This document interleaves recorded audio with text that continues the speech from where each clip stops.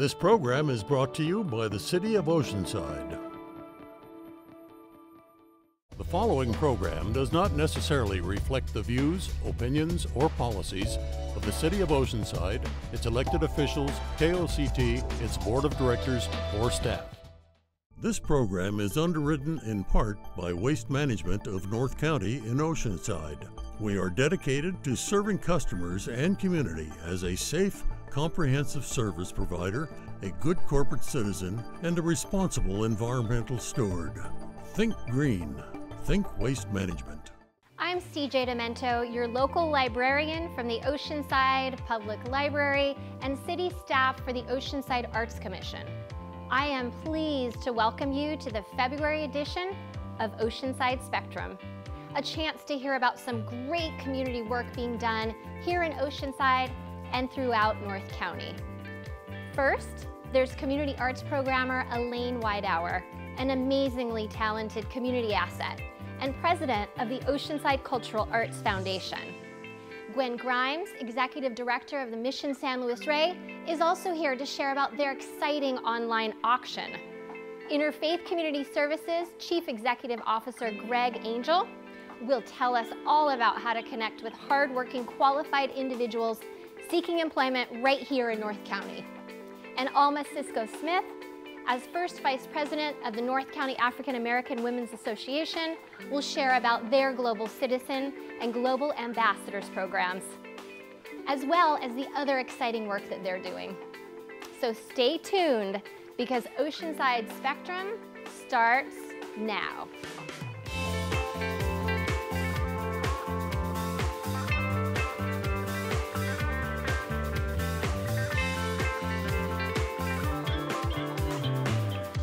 Elaine Widehour, president of the Oceanside Cultural Arts Foundation, is with us today.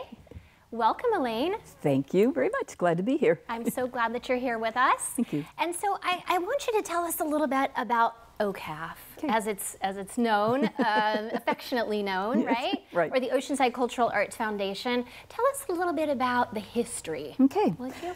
Oceanside Cultural Arts Foundation was established legitimately, or legally, I guess, in 1989. Okay. And it was, quote, to raise funds to promote cultural activities in Oceanside and the surrounding area. And I think we've done a good job with that. Their first task on hand was to build a reputable art museum. And we have the Oceanside Museum of Art. Thank you, OCAF. Yeah. And then from there, fostering and expanding the fine arts in our communities, and so we just continue to grow. Oceanside Day of Art, singularly, then its third year it became Oceanside Days of Art, right. And then, of course, as a result of that, Artist Alley was established, and the Oceanside Music Fest, my heart. We began scheduling events to raise funds for student performing and visual artist scholarships. The Oceanside International Film Festival, of which KOCT is a partner. In fact, they're scheduling their 2021 virtual event. It's going to be a 10-year reprise, and it'll be February 20th and 21st. Wonderful. Great news. Yeah, Great news. Yeah, it is. Right on Oceanside, which is the only literary fest in North County and was the largest for a long time. Yeah. We just had that this past week. It was our first virtual, and we did rather well. I was pleased with that. And Art Walls. When we retired, Oceanside Days of Art, because there was not enough of us to do it justice. So Art Walls, we have 1 month, and we feature a single visual artist. The reception, we have the performing arts, so it's still a nice blend. Wonderful. And then, as a result of the quarantining and COVID and all that good stuff, we created Oceanside Arts Live. Okay. And it is an online Facebook, and we have a YouTube channel now. Okay. And we encourage our visual and performing artists in the community to submit videos of their art. We've even had a couple of culinary artists submit some videos, so we're keeping busy. Great. Great. So Oceanside Arts Live, artists can submit their videos to you, and it just provides a platform for them to be able to be visible to the public? Exactly, yeah. We've had, let's see, we've had a couple of, some incredible dance. We've had some poetry, some, what would you call it, spoken word videos. Yeah. I did a couple on Shakespeare, decoding Shakespeare and then performing Shakespeare. So we've had one on how to create a 5-minute cake in a cup on microwave. Oh. So we've got a wide range. Any number of talents. Exactly. OCAF will be happy to support. Exactly. Yeah, and I know that you're really interested in supporting the entire community, having a lot of representation throughout all of Oceanside. Yes. And you try to do that with your committees as well. So tell us a little bit about that, if you would. Well, normally we would be out in the different communities and the different neighborhoods, but we're in a new normal, right? Yeah. So we are seeking to, we want to reflect all of Oceanside. We want to represent all the faces of Oceanside. Right. So that's my primary reason to be here today, is to recruit. We have, even with the restrictions and with COVID going on, we do have 3 committees, if you will, that are ongoing. They are active, and we would definitely love anyone who's got the passion, the talent, the commitment, the treasure that would like to help us and support us. So how do they reach you? How do they do that? Someone's saying, you know what, that's something I want to be a part of. Where do they go? We have a website, and I'm sure that's being crawled somewhere. Yes. We have an email address, which is also, I'm sure, being crawled. You can call us on the phone. We have a phone number. We have a Facebook page. So, hey, there's any number. I'll leave my email address, and you can contact me personally. If that's what the only way you can do it. All right. So to the public, support your arts and culture organizations. Get involved. Contact OCAF. And thank you so much for being here today. Thank you. Always a pleasure. Thank you. Definitely. We'll be right back.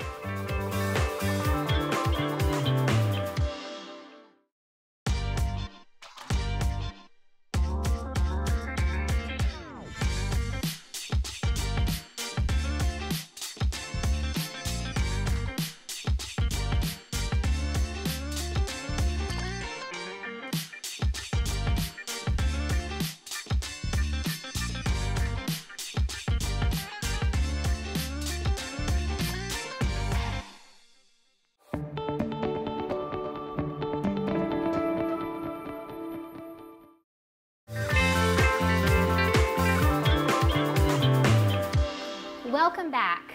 Gwen Grimes is with us, and as executive director of our famous and beautiful Mission San Luis Rey, you must be so busy. I'm so busy, but it's a good busy. Good, and you're just trying to stay connected with the community, right? We really are, and it's, you know, since the pandemic started in March, it's been really important for us to stay connected with all the guests who come to the mission and the people who have supported the mission for so many years, and so we've always been busy on social media, but more so than ever. You know, we've really tried to at least daily post something about, you know, what's going on at the mission, you know, maybe a Franciscan reflection, or just, you know, have a nice day, something like that.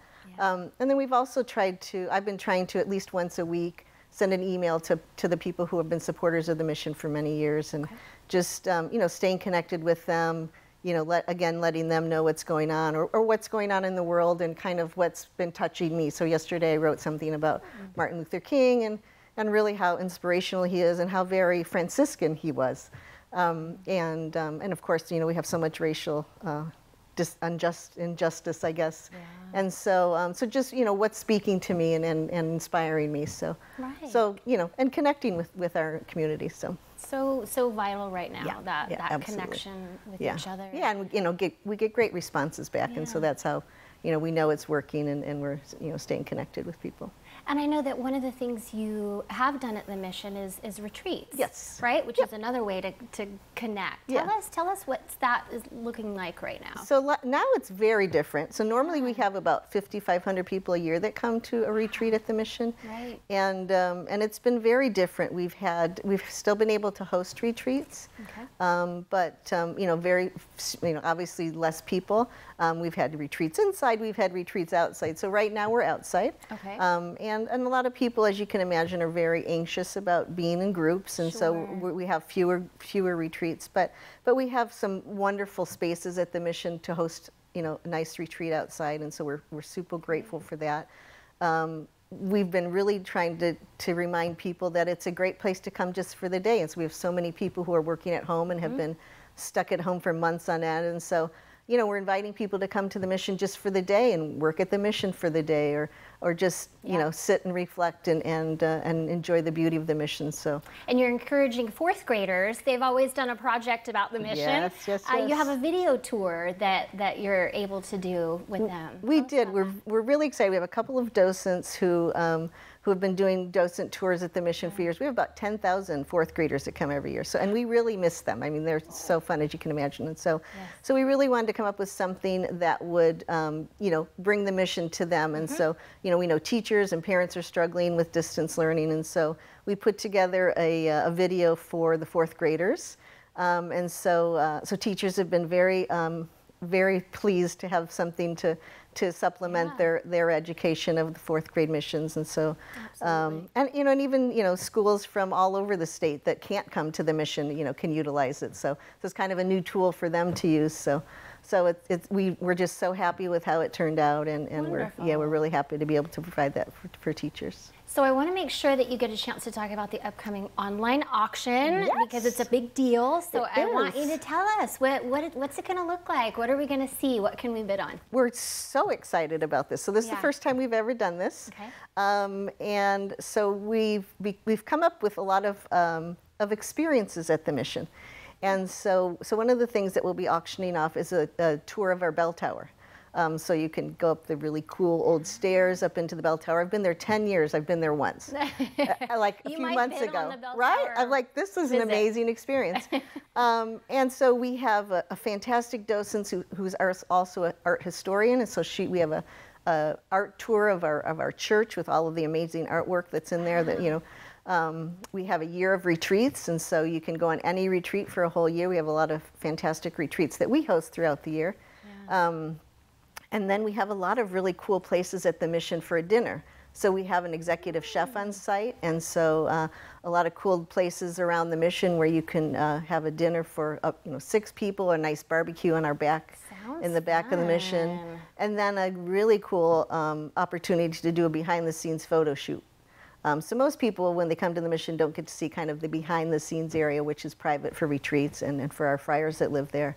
And so there's some amazing spots for photo shoots. So I think that will be a really cool opportunity as well. Now, how do people find out about how they can bid? Where do you want them to go? So they can go to our website, sanluisray.org. Okay. And so that's where you can actually do the bidding. We'll also be updating our Facebook and our Instagram pages with some really interesting things throughout the 2 weeks. So the auction runs from February 1st through February 14th. So you could get an auction item for a Valentine's gift. So we're going to, throughout those 2 weeks, we'll be shooting some little videos of what a bell tower tour might look like, and like adding a few fun little things to the auction items throughout the 2 weeks. So we'll try to keep people interested on social media with what's coming up with our auctions. So looking forward to it. We are too. We are really excited. We think we have some really cool opportunities for people. Awesome. Yeah. Thank you so much for being here today. Thank you. Thanks for inviting me. And we'll be right back with our next guest.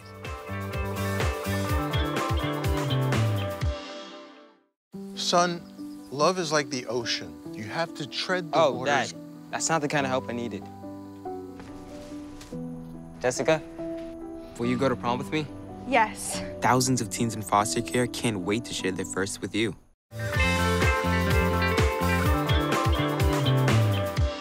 Welcome back. Greg Angel is here with some very valuable information. He's Executive Director of Interfaith Community Services. Interfaith is focused upon empowerment and helping people help themselves.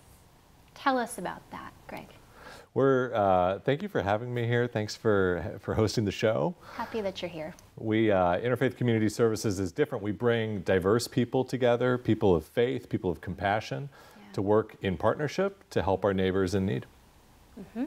And you have 3,000 volunteers. We do. And you bring together over 300 faith member congregations. That's quite a team. Yeah, so we're everything from Anglican to Zen Buddhist. Okay. And as one of my predecessors, our founding exec, used to say, and you know, most importantly, we understand that there's wisdom in all perspectives and all people. And we know that people have tough times, especially now in COVID. Yeah. And so we help our neighbors with food, employment, housing, a whole wraparound set of services to help somebody be able to move forward in their lives. Mm-hmm.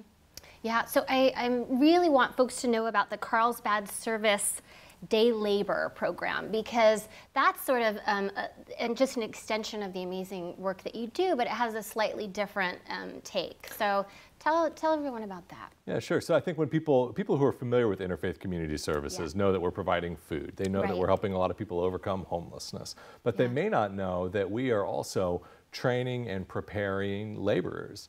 And so if somebody's watching the show today and they need some work done around the house, whether it's casual day labor, work out in the yard, or they have some skilled labor that they need. They're installing some pavers in their patio. They need somebody who might even be able to bring their own tools. We actually vet and train and then match people seeking employment to employers, whether it's private individuals in their own homes or small businesses looking for somebody who can come in and help out for a week or two. Kind of for a short time. But you do the paperwork to get things kind of kicked off and do the match. Right, so we vet all of the laborers, all of the employees, if you will. Okay. Everyone who we work with has completed a health screening, has completed job safety training. They all are eligible to work here in our country, and we will work with the employer to negotiate what the rate of pay is going to be. Okay. And there's only one form that every employer has to fill out. It's very easy. And we do this 6 days a week. So Monday through Saturday, people can give us a call. Okay. 760-446-5696. We're there 6 days a week, 7 a.m. to 12 p.m. Wow. And if somebody's listening or watching and has a job they're looking to fill, we can help you out. Wow, that's incredible. So you mentioned that you provide housing support, you provide food, help folks that are food insecure. I want you to tell the public a little bit more about those programs, because they're so important and they do such great work in our community. And are needed more than ever. So a year ago this time, February 2020, 1 in 7 San Diegans were at risk of hunger, of not knowing where their next meal is coming from. Right. As a result of COVID, that number is now 1 in 3 San Diegans. We've seen the financial fallout of COVID disproportionately impact communities of color and low income neighbors. So Interfaith is here to help provide grocery assistance, food support for anyone in their time of need. We also can often provide and help with rental assistance to make sure people don't lose their housing. If somebody has lost their housing, we can help with short-term shelter and also try to get them into a place of their own. We do that in our coastal communities here, out of our Libby Lake Center in Oceanside, out of our Veterans Center located at the Veterans Association of North County, and also at the Carlsbad Service Center just down the street near Palomar Airport. Okay, wonderful work that you do. So if people want to support your organization, or they want to learn how to become a volunteer or learn more about your services, where would you direct them, Greg? Check out our website, interfaithservices.org. We have all of our volunteer opportunities listed on there. Okay. It is tax season, and last year our volunteers completed more than 2,000 tax returns free of charge for mostly low-income individuals and families. And so we will, if you're watching this, we'll train you. You can use the IRS software. You can do this in a safe office environment. and you can help people to be able to complete their tax returns, file their taxes. Just one of many volunteer opportunities, all on interfaithservices.org. And then we also have a lot of ways people can support. We talked about a partnership, so we rely upon monetary donations, in-kind donations, and as you said, thousands of volunteers. Amazing, and such a holistic view of our community and such amazing support at such an important time. Absolutely. So, thank you, Greg, so much for the great information. Thank you, CJ. We'll be right back with our next guest.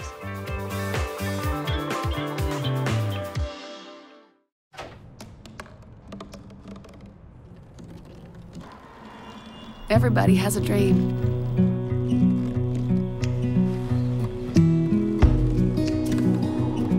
Mine was to see the ocean. And with a little help, I made it.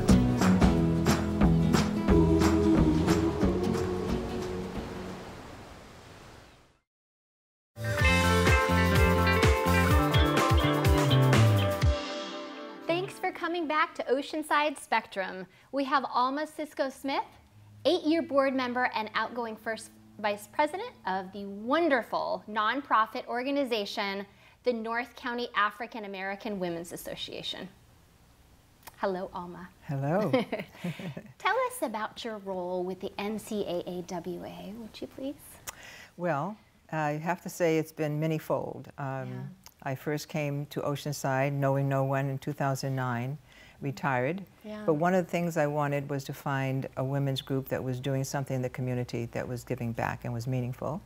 And I was introduced to it, and so I found them and they found me. I got involved immediately, became membership chair, scholarship chair, and then started working with the board when it actually transitioned to a really full nonprofit organization, very active with the bylaws and whatnot. And then finally, mentoring, came back to mentoring program. As you know, North County African American Women's Association has been in existence for 25 years. And it was really wonderful for me to be able to be at that point when they were recognizing what they needed to do more to really begin to grow and to sustain itself. And let's speak about that, all that they're doing. I know they have a global citizen program, a global ambassadors program, which I loved hearing about, and I love the passion and the mentoring that's happening. Tell us about those programs, please.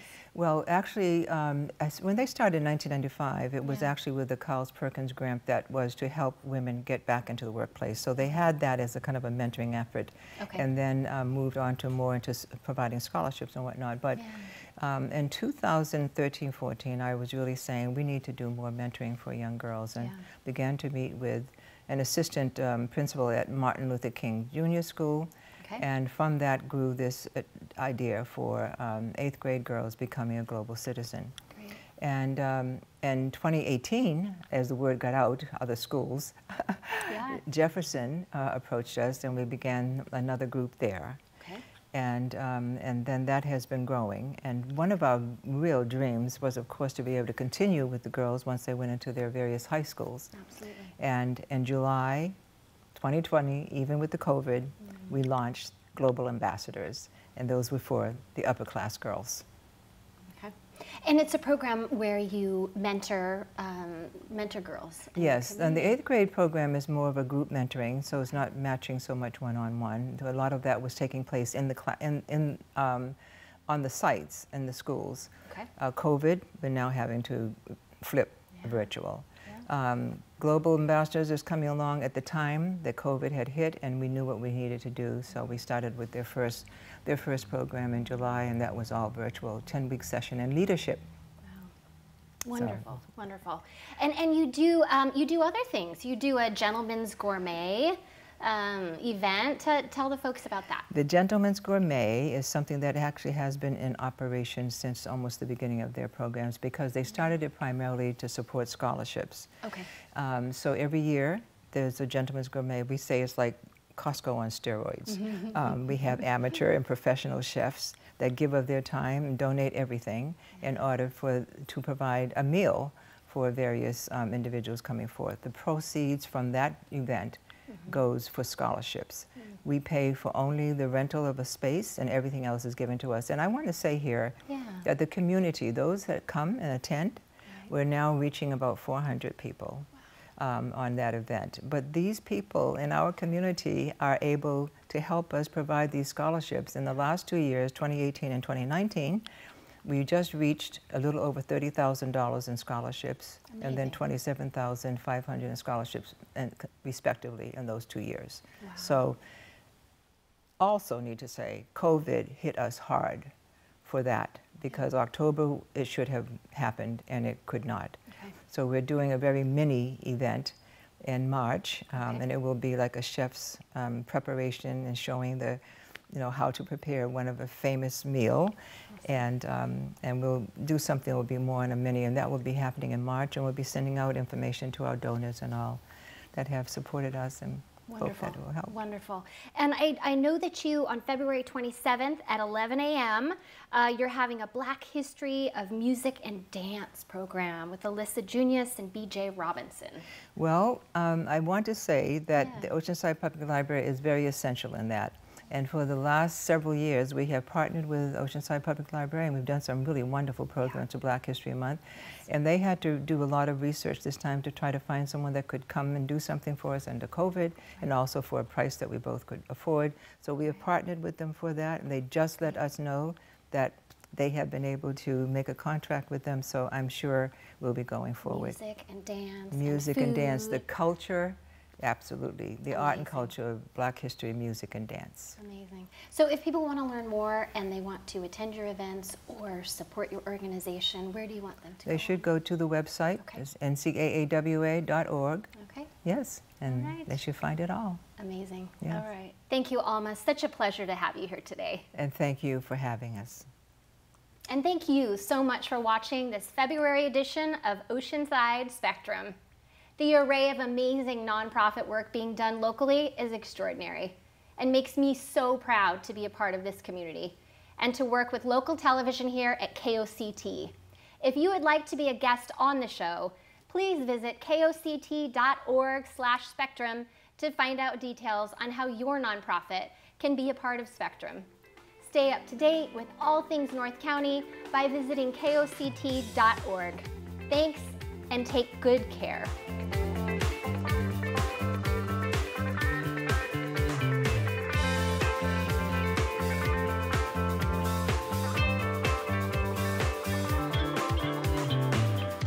This program is brought to you by the City of Oceanside.